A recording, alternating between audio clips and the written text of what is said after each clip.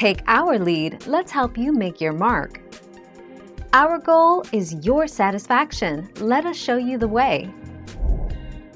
Believe it or not, in addition to minimizing razor burn and rashes, turns out shaving cream is also a powerful stain remover. Thanks to the soapy and foamy nature of classic shaving creams, they work great for lifting up stubborn stains on everything from coffee stains to carpeting.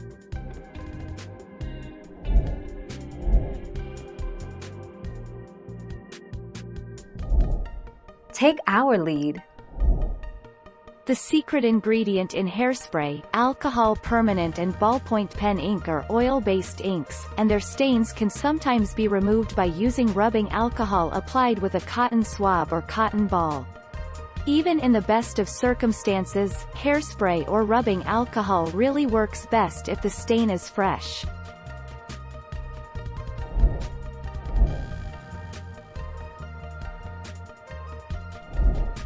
Take our lead.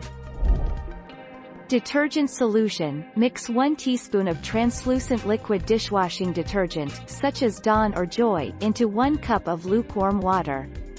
Vinegar solution, mix 1/4 cup of white vinegar with 1/4 cup of water.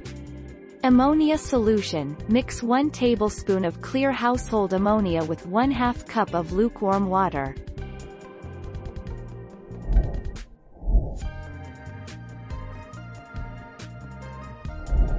Let's help you make your mark. All you have to do is spray and smear a generous layer of the foam, just the cheapest you can find from Kohl's, Woolworths and Aldi, around the toilet and rim and leave it for 10 to 30 minutes before wiping off with a mop and hot water. The result? A sparkling clean toilet, and no more smells for good.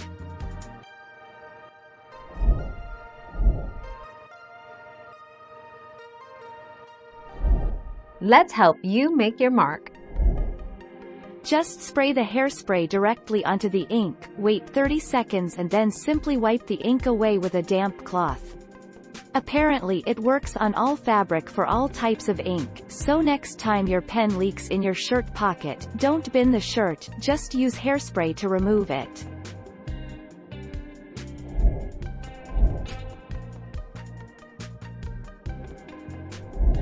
Let's help you make your mark. The short answer is unfortunately no, not all stains can be removed, and here are 3 reasons why. The longer a stain is left untreated, the less likely it is to be removed.